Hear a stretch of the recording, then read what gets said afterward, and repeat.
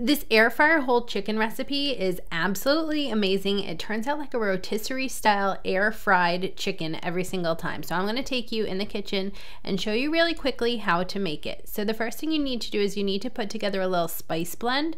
I actually cheated and I started with a little Italian seasoning blend.